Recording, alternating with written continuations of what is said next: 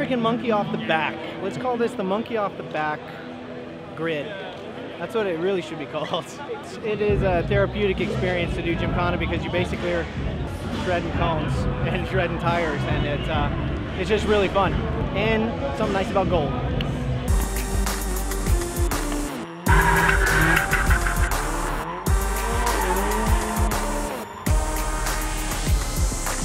Day 10 it was a bit faster, so he deserved this one. In the end, I'm super happy with second.